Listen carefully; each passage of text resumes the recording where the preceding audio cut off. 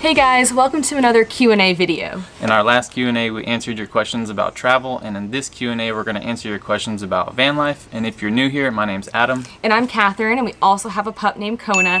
And for the last 7 months before COVID-19, we were traveling full-time in our Sprinter van that we converted ourselves, but we're now here in Austin at my parents' house just waiting for it to be safe to travel again. We're going to try to keep this Q&A shorter than our last Q&A, but we just get excited about talking about this stuff, get a bit chatty. So if you're short on time, we're going to leave the questions with the timestamps below. So let's get started. First question is, why did you decide to do van life?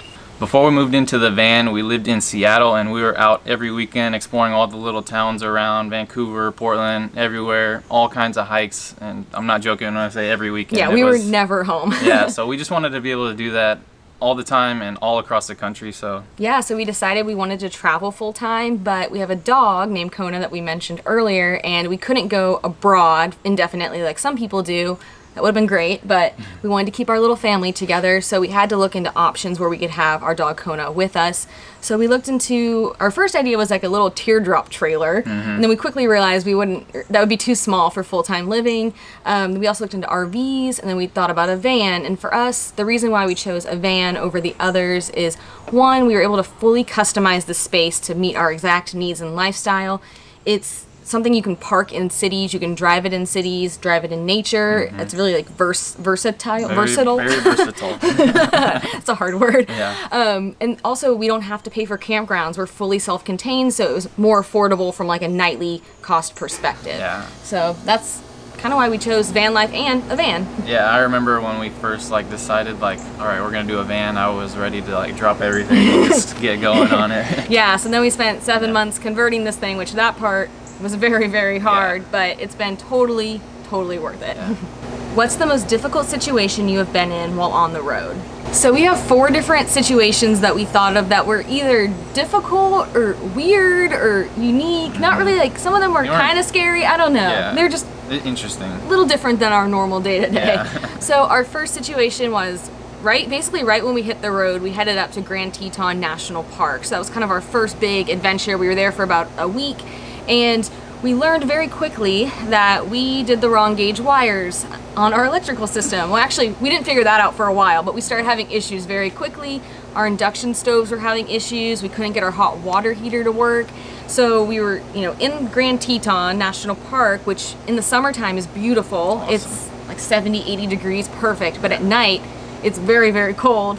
So when we went to take our first shower in the van, we couldn't get the hot water heater to work, and it was an ice cold shower, and I'll never forget Adam's screaming. He was like, ah, ah, ah. It was brutal. Yeah. But there were no gyms nearby. There was nowhere else for us to shower, so we had to suck it up, and we were probably really smelly that week because we were really scared to take more showers. And then also, because of the wire gauging issue, our battery power was running really low, really fast, or I think that was what the issue was. And so in the middle of the night, sometimes our alarms would go off telling us that our battery was too low or it wasn't getting enough power, or I don't know, had these alarms that the voltage was low. Yeah. So we woke up one night at 2 a.m. I think, and our alarms were going off, and we were like, what do we do? We have no idea what to do. We can't sleep with this. We're in this awesome camping spot and just in the middle of the night. So we got out of bed and we drove for about an hour to get our batteries up, and we just drove around the dark roads of Jackson, Wyoming with no plan. We were just driving all around until we could get that alarm to shut off and we could go back to bed. It's one of those memories you'll never forget. It sucked in the moment, but now we look back and we laugh. The whole first month we had this issue, and we eventually came back down to Austin to fix it with my dad's help. And that first month was probably our best month on the road, to be honest. It was so much fun. But we didn't let those setbacks stop us. We're like, it's part of the experience. Yeah, it was all part of it, part of the fun of learning about the van. And learning how the power works. That's the biggest thing we've had to learn. Yeah. So situation number 2, we were in Denver in November for a wedding, and it was abnormally cold. It was below freezing, and so I'm doing dishes, and number one, we didn't build the van for below freezing temperatures. We didn't plan on that. We were gonna chase the sun, So I'm doing the dishes after dinner, and crap, the pipes like freeze. The sink, it wouldn't drain. I was like, oh crap, what do I do? And so I've always heard like freezing pipes are bad.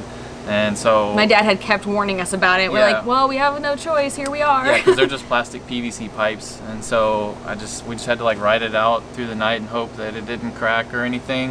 With our sink kind of full. Yeah, with the sink full of water, and it didn't unfreeze or defrost until about 10 or 11 the next morning. But it was just as scary. All the pipes were good. Yeah. Everything's all good, but it was one of those. I freak out about every little creak and moan on the road. And so I'm like, it's fine. I worry about it way more. Which is funny because in normal life before the van, we were the opposite. I worried about everything. I'd stress about everything. But since hitting the road, I'm like, meh.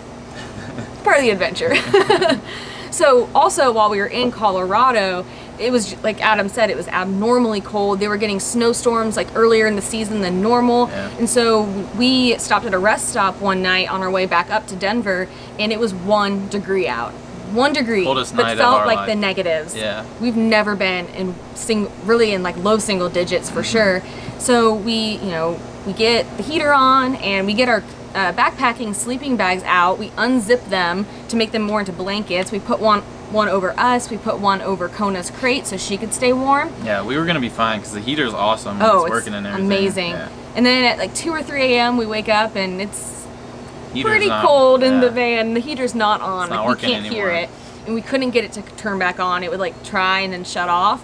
So long story short, we figured out that the heater will not work if your fuel tank is below a quarter of the tank Yeah, full. the line for the auxiliary line is plugged into the main fuel tank at a quarter of a tank so that you don't drain out your fuel tank with the heater. Yeah. With whatever's hooked up to the auxiliary. So the one time our heater has not worked was the one coldest night, and it was just because we didn't have enough fuel. If we had filled up before, we would have been fine. Yeah, so if you're getting a Sprinter that is kind of newish, I don't know what year they started doing that, but if it's already plumbed in, just know that it's at the quarter tank So level, always, if it's a cold night, make sure you go fill up at the pump before yeah. you go to bed. And then our last sticky situation was we were in Missoula, Montana. We were at a park. We were just working. We had the window shades down. It was a cool little park. And we were just working, like I said. And then all of a sudden, these teenagers, like, I don't know. They had a car, so they 20. obviously were like 16. I think they were high schoolers. Yeah, they pull up. And I look up, and I'm looking over at Catherine's shoulder, and I see this kid. He has like a pistol in his hand. And then another kid has like a big, long, like dagger or knife on his hip. And they're just like twirling them around and playing with them, and then they're like walking towards the van, and they're like, you know, a foot from the van, and we're inside the van just They obviously working. can't see us through the They windows. can't see us. The windows are super dark, and they're taking pictures with our van in the background, and it was And they're just like holding up the gun, Yeah. and they're twirling it. Like Yeah. we were working there, and Adam all of a sudden goes, "Oh my God, that kid has a gun!" Yeah. And I'm like, heart sinks. I'm like, "Oh my God, what's gonna happen to us? Like, can they see us in here?" But I don't know. Other people walked by and drove by, and They didn't seem no one fazed, seemed yeah. phased. So we have a few conclusions we've come to. Yeah, I think we think that they were like LARPing or action role playing or just Or it was playing like a fake around. gun. It was like Yeah, an fake airsoft gun. BB gun. I didn't feel too threatened. They didn't seem like too threatening or menacing, so I wasn't too worried, but I know she was. I was worried because, I mean, things happen, and it was I just just kinda we were weird. like, do we leave? But then they know we're in here, or do we just stay and hope they don't come after us? It was just a very This is goofy, bizarre yeah. situation, and we still don't know what to make of it. But we're here, we're alive. Nothing happened. I think they were harmless, but it was just unlike any situation we've been in the van. How has van life changed your relationship? As we mentioned in our last Q&A, our travel Q&A, we've become more, I feel like our life has become a little bit more stressful since hitting the road. There's just a lot of daily things that you have to think about in the van that you don't have to think about in a house or an apartment. Also, our job situation and income situations changed a bit, so that can be a little stressful. So we've definitely have our more stressed out moments that we sometimes let out on each other since hitting the road. But I will say, we are truly the best of friends. We have so much fun together, and we absolutely love living in a van together. Yeah, I mean, living in a tiny space 24/7 with your significant other or with anybody, moving all the time, it might not be for everyone, but we've just grown even closer, and we are loving every minute of it. And we don't get annoyed No, with the we don't small get annoyed with each space other, or like nothing. with being around each Yeah. other all the time. I think The only time we get a break from each other is maybe when he's in the laundromat or in the grocery store and I'm working in the van. Like that's the or at the gym in the shower or something. Yeah, that's really the only break. Like, I don't know, an hour tops per week. Yeah, you know, all together. Some people will tell us like, oh God, I could never do that. I would like my husband and I would kill each other, but like we seriously love it and we just have so much fun together. I don't know. And I feel like it's made us weirder. Yeah. I don't know. We've gotten like goofier with all each kinds other. Of little jokes and sayings and yeah. And you have to communicate more because you're always with each other. So I think for us it's been a super positive experience. And even though we might have our more stressed out moments, as a whole, like I there's no one I would rather spend my time with than this guy right here. What updates have you made to the van?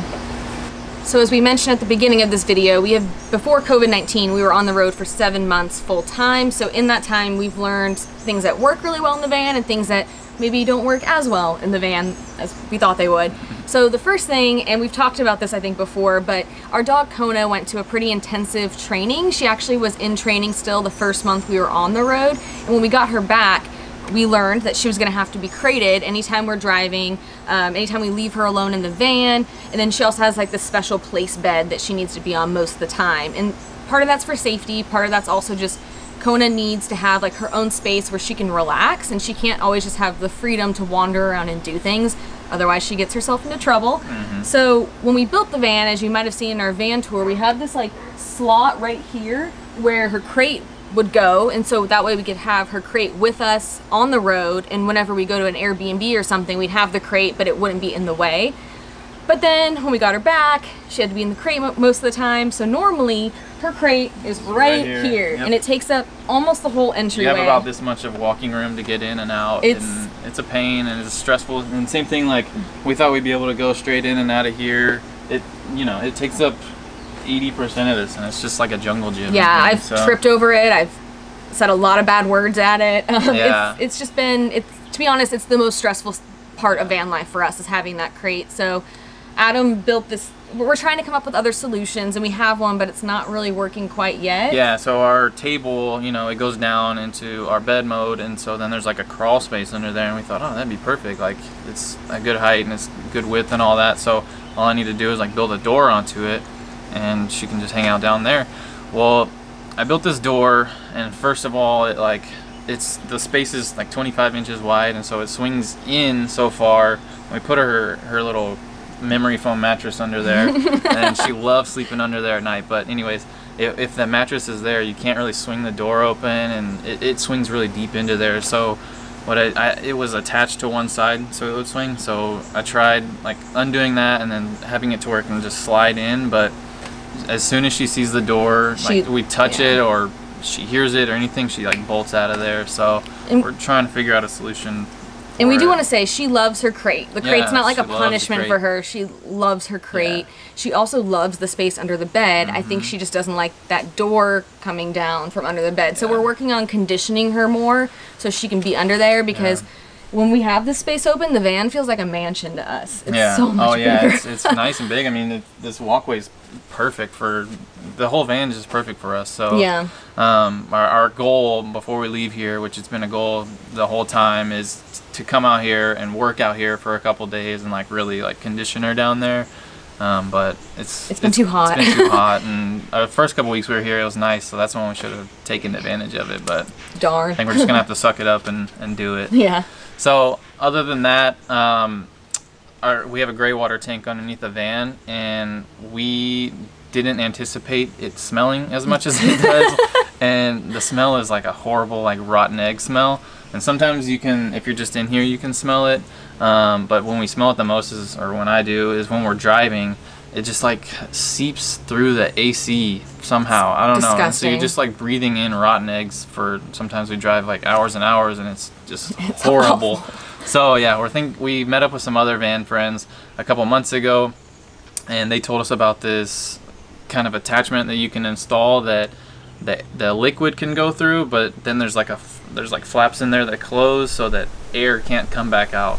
And so that's what we're working on. That's another thing we're going to work on before we get out of here to install.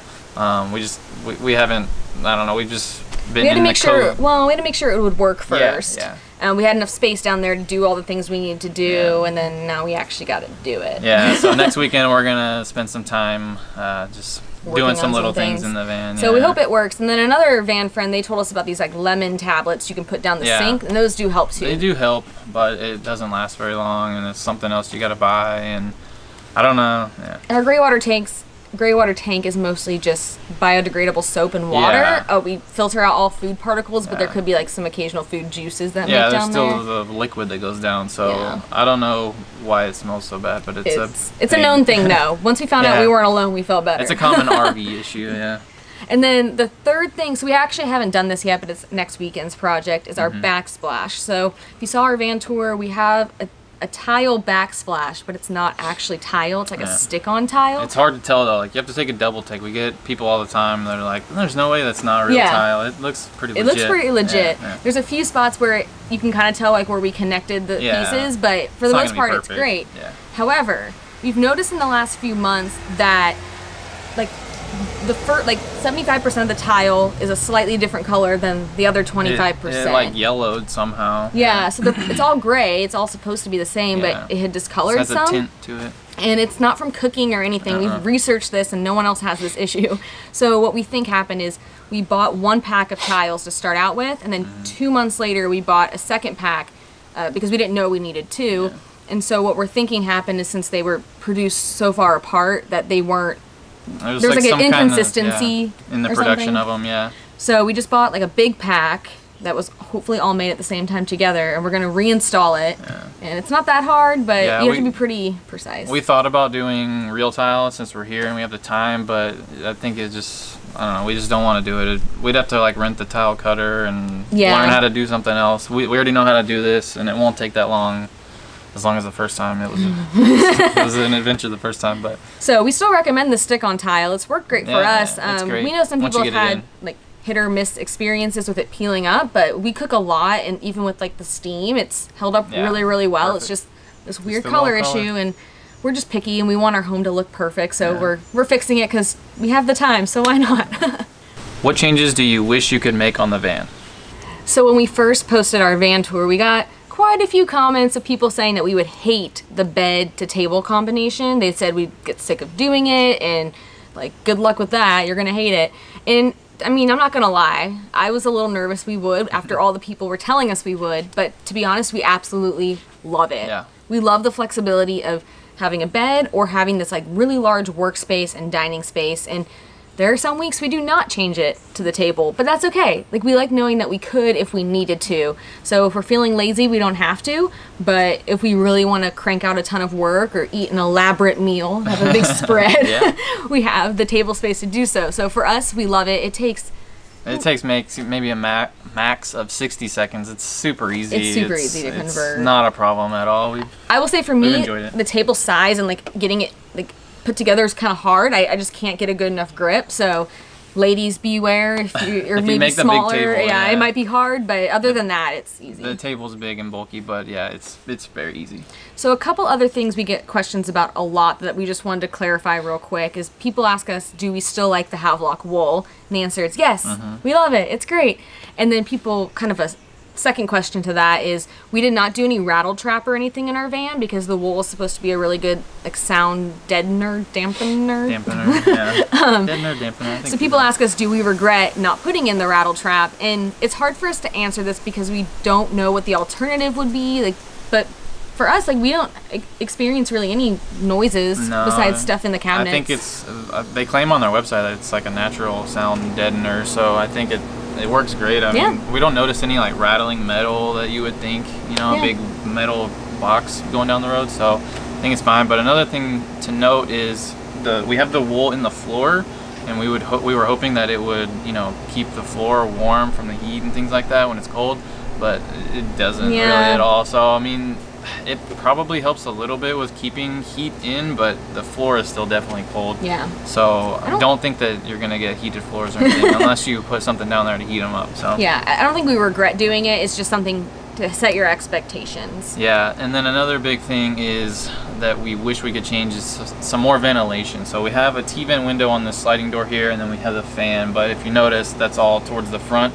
and in the back it's completely closed in. So we wish we could either have another T-vent or two in the back, or a second fan, or either move the fan back. But when I was putting it in, I was kind of nervous that it wasn't going to sit flush enough back there, so I was like, well, it has to go there. And I was like, we should move it, and they're like, no. There's tons of people that have them in the back. It's doable. I was just kind of nervous about it, but yeah, that's a big thing that we wish we could. And it works fine. I mean, we try to chase good weather, so for the most part, we're not sleeping in super hot conditions. Yeah. We do have this little fan we can plug in at night that blows right on us, and that's actually better than this fan. Yeah. So we use that on really hot nights. We just have to have enough power to run that. Yeah, I mean, we can open the back doors as well, not at night, but during the day, sitting at the park or something, and that'll help.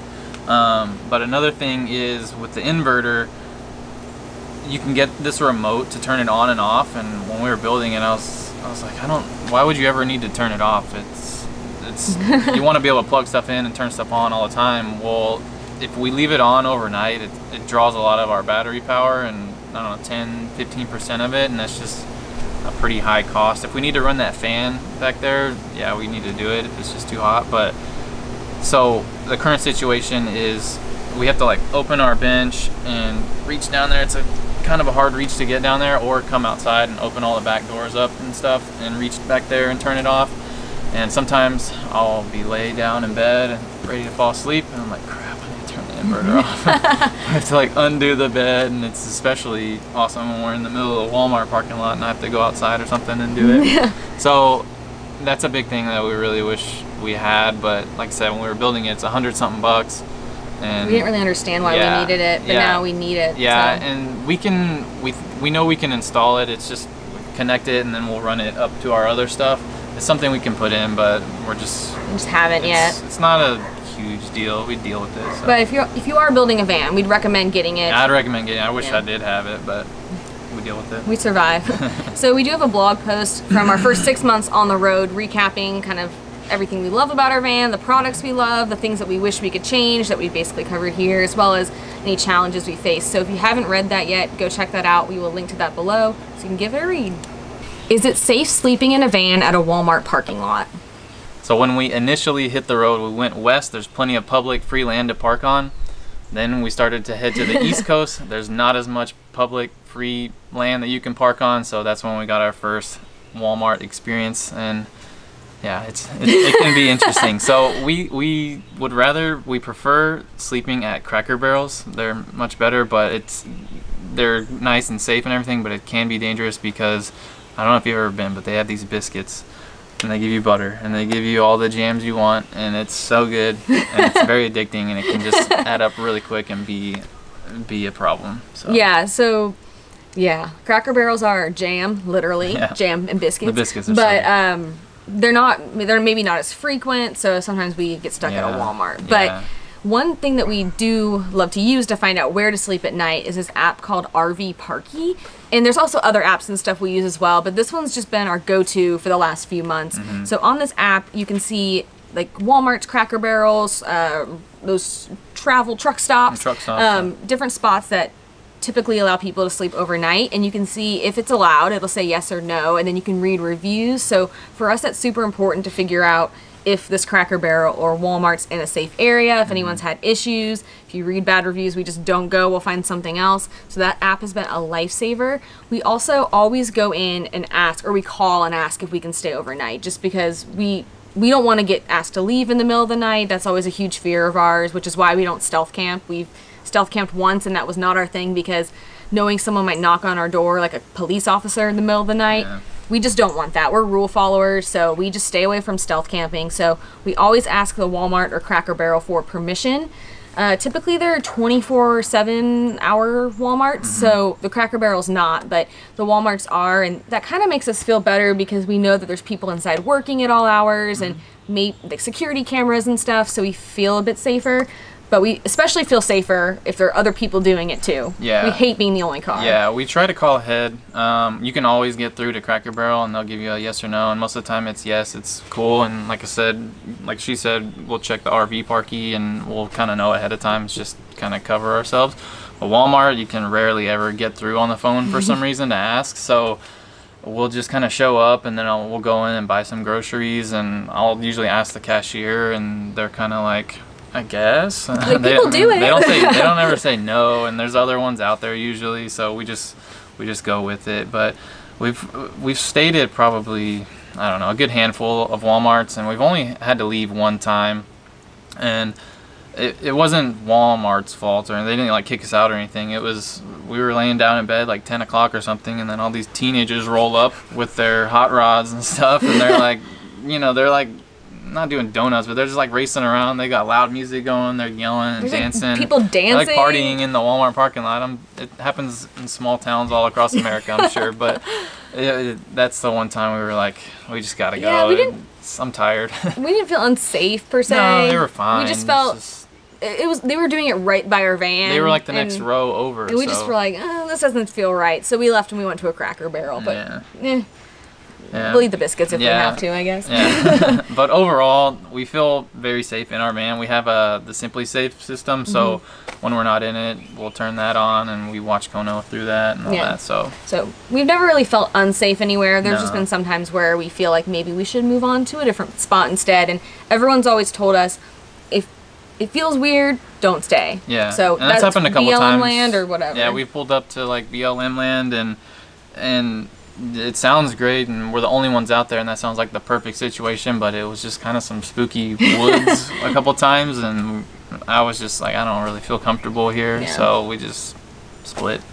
So on our 6-month van life recap blog, we also list a lot of the apps that we like to use to find spots at night, so definitely check that out. The hard part is you have to look at usually like 5 to get a straight answer or to get like the full picture, but yeah, because one app says it's a 5-star place, a bunch of people rated it 5-star, but then you look at another app and you look at the exact same place and it'll be 1-star. So people had horrible experiences there, so you gotta kind of just balance them all out. It's kind of like Yelp, you know, take it with a grain of salt, look at a bunch of different resources, figure out like what's the closest to the truth you can find, then try it out for yourself, and if it feels sketchy, just leave. Yeah, I mean, it just comes it's all part of the experience. I mean, it's not a normal lifestyle, so you just gotta roll with it. Yeah, gotta be flexible. Yeah. How much does van life cost compared to a more traditional life? So we just want to start out our answer by saying that this is just our situation. Everyone's situation will be different. We try to live as affordably as we can. We don't really buy clothes very often. We only eat out when we're filming vlogs. Try to cut costs as much as we can, but we do have a few bills that take up a pretty large chunk of our budget, like our van payment. We did the conversion in all cash, but we do have a payment on the actual van that we're paying off, and we also have student loans for me. So we're hoping to get those both paid off in the next year or two, but for now they do take up a good chunk of our budget. Overall though, our expenses went down 38% from when we lived in our apartment in Seattle, but our income went down 35%. So for us, it's really just the same. Our cost of living is about the same as Seattle. You know, we don't spend as much, but we also don't make nearly as much. So it kind of balances out for us. Yeah, so kind of what bills we do have and don't have. We got rid of a car payment, rent, water and electricity we don't have. What we do have, we have the van payment, so that's a good chunk. Our cell phone bills went up, so we have data on our cell phones. And then we also have a hotspot that we pay for to be able to work on the road. Also have higher fuel. Oh yeah, we spend a lot of money on diesel to get around. So, but other than that, I mean, we can travel all across North America, and we don't have to pay for hotels, Airbnbs, other than for when we need something. Rental cars. Yeah, rental cars. So, other than when we need to get someplace for Kona, if we're going on a long hike or something. So we're able to go all across America, see what we want for not free, but really pretty close. Affordably, you know, if you take into account airfare and hotels and everything, that if we lived in a house that we'd have to pay for. Yeah, like when we would, you know, live in Seattle, we went down to like Zion and Bryce, like we still did that trip really cheap because we camped and stuff, but it was still, we used miles. We still spent, you know, probably a few $100 to $1,000 on that whole trip, but with the van, we're able to go places for essentially free, you know, minus like the food costs and stuff. So it costs us some time and the fuel to get there. So although our like cost of living hasn't really gone down, that is one huge perk that does help us from a financial perspective. Did you go back and forth between a 144 wheelbase and a 170 wheelbase? The short answer is no, and that's mostly because we wanted our van to feel as much like a home as possible. We wanted to have some of the comforts of a home, like a fully enclosed bathroom and a shower, enough storage space, enough workspace, and we just felt that the only way we could really get all of that was to have the larger van, have more space to work with. And we actually don't have the largest van. There's an extended 170, so it's like a foot longer or so. It's a little bit more than a foot longer. Yeah. But yeah, we really didn't have that battle with 144 or 170. I mean, we were looking at other people's layouts and we thought like that's all the things we wanted, and we had heard that it just wasn't going to be like too big, and so it fits in parking spots and everything, so we just thought it was going to be perfect. I mean, if we really wanted to, we could probably make it fit in a 144. We've seen people that have showers and everything in there. I guess we'd have to get rid of our dresser and it would just be smaller, but for us three, it's the perfect size. And if we were just doing it on the weekend part-time kind of a thing, we definitely would have done a 144. Yeah. It's a bit cheaper and just you don't need as much. You're not in it full time. So I'd say if it was just the two of us, a 144 could have probably worked. Yeah, but since we have Kona, having we the wouldn't extra have this space, space right here. yeah, having this extra space is just really, really nice. If it was just one person, a 144 for full time is totally doable. When we were first building our van, we didn't see that many showers in in 144s, only in 170s. But I think now people are putting showers in 144s. So it's definitely doable if, you know, if it's just two people or one person, 144 could work. But we do like having the extra space, and it's not that much of a hassle to have the longer van. It fits in spots. It hangs over a little. Yeah, but it's super comfortable. It's not too big. It's not too small. It's just right.